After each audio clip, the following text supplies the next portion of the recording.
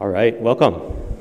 So I'm Bryan. I'm the maintainer for the ID editor. This is the default editor that you can use on OpenStreetMap that lets you edit the map right from your browser. So we've got a lot to go through today. I'm going to go like super fast to get it all in 5 minutes.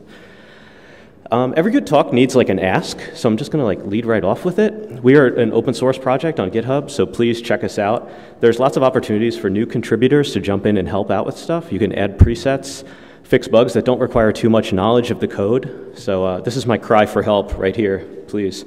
We even tag some issues like good first issue, which is great for new contributors.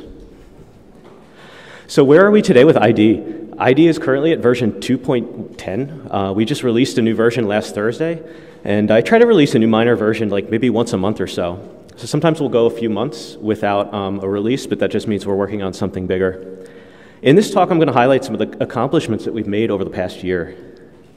So we're going to go all the way back to July 7th last year. We were at version 2.3. ID has always been designed primarily for beginners who've never mapped before. So we've added this new user interface pattern. Across the bottom, you'll see these advanced features that were previously considered out of scope for ID because we didn't want to scare off the new users. These are info panels that kind of stack up along the bottom of the screen. You can show or hide them with a keyboard shortcut. So we've got like background, shows you information about the current imagery, like the date it was captured. History will show you who last edited the selected feature. Location will show you the coordinates of the mouse, like the latitude, longitude. Does a nominatum lookup also, just so you can see like where you're editing. And measurement lets you measure length and area and distance and things like that.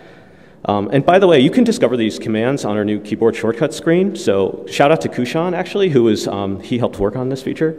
You can bring it up just by pressing ! anytime while you're editing. So it's pretty useful. Then later in July, with version 2.3.2, we added some mapillary improvements, and Kushan worked on this feature too. Now we fetch the street sign detections from their mapillary API and highlight them down in the viewer. Moving on to version 2.4, released in August, we added some things to the save screen. So we extract hashtags from the comment and put them in their own change set tag. This could eventually let people perform better analysis of change sets and maybe even lead to less noisy comments. Some people really don't like to see all those hashtags in the comments, so now there's a place for them. Also new on this screen, the review request checkbox for users who are maybe a little unsure of their work and want some feedback about what they did. These get highlighted in tools like OSM-Cha and Pascal Nice's tools, so we'd love to see some more experienced users step in to review the new user's work and give them some feedback. Then in version 2.4, we also landed Esri world imagery background layers, so big thanks to Sam Libby and John Gravoy and the rest of the team at Esri, so thank you to them for that. Version 2.5 in November, we added support for OpenStreetCam, so thank you to Martine and team from Telenav for helping land this. Moving on to January of this year, version 2.6, this release included some new tricks to let mappers enhance the background imagery. So you can like crank up the brightness or contrast or adjust the saturation and even sharpen the imagery a little bit. This one is like kind of fun to play with and turns out to be really useful.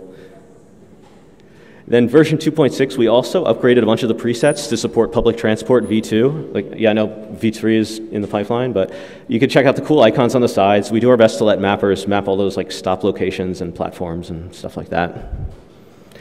Then in March, version 2.7, we released a big update to the turn restrictions editor. So now it supports adding via-way restrictions and only restrictions. It also highlights the paths that you take through the intersections so that you can really understand the effect of what you're doing. Via-ways are important for mapping things like no U-turn across a dual carriageway, and this example shows me adding some only straight-on restrictions to simplify this channelized intersection. Like you can only go certain ways through it.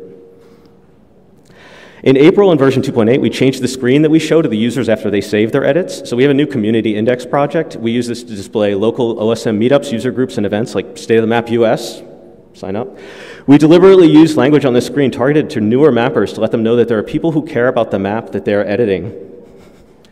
Then last month, we added support for Bing StreetSide. So this brings in 360-degree panoramic imagery across large portions of the US, UK, France, and Spain. Thank you to Jubal Harpster and the team at Microsoft for making this possible. Finally, well, almost finally, then last Thursday with version 2.10, we released support for the OSM notes. This is work done by our Google Summer of Code student, Thomas Hervey, and mentor Mark Farah at Development Seed. Here we're looking at all the notes around New York City. Obviously, there's a lot of work to do to close these, but mappers can comment on, close, reopen, and even add new notes right from within ID. We also snuck in a few other cool features to version 2.10. One of our contributors, Psigio, I don't know who that is, but he added a command to let you detach a node from a way and move it someplace else. It really feels like magic when you just like pick a node like this bollard and hit the E key and just like pulls right to your cursor. It's pretty cool.